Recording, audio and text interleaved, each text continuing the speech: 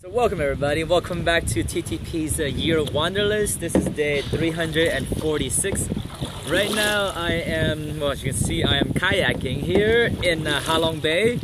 And if you look around me, it's a really pretty scenery, right? I mean, all of the landscape here you see are made from karst formation.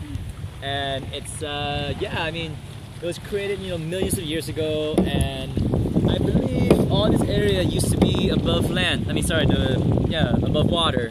But now, as you can see, the water's taken over, creating for a very dramatic landscape of just, karst rocks, just looking everywhere, like tiny little bumps, like I don't know, like acne bumps on a person's face, right? So anyway, so this is my second day here in Ha Bay. Actually, Ha Bay is actually quite a little bit too expensive. So what I did was that I came here to Cat Bay Island, and from Cat Bay Island I took a little tour. It was cheaper. Today's tour only cost me $6. And wait, I got something for you.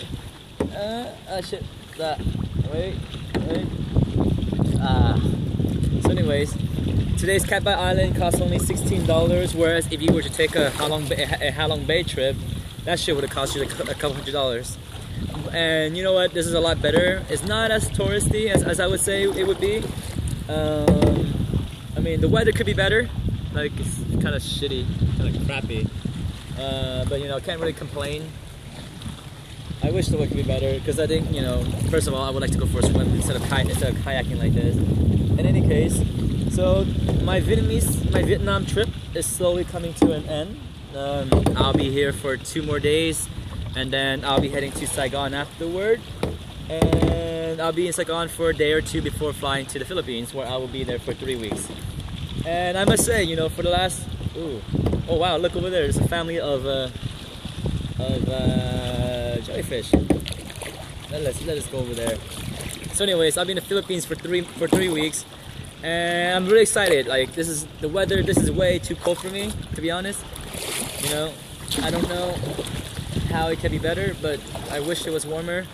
And if I can describe to you what Ha Bay is all about, it's similar to El Nido, lots of karst formations, pretty water, not as many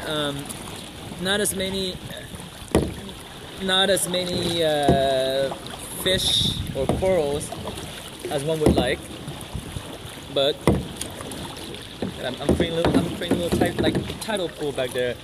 In any case, doing pretty good, having lots of fun, eating lots of food. I mean, I'm gonna really miss it when I leave Vietnam. To get away from Vietnamese food. So that's gonna be kind of a bummer. In any case, I'll leave you with the view, and yeah, stay frosty, folks.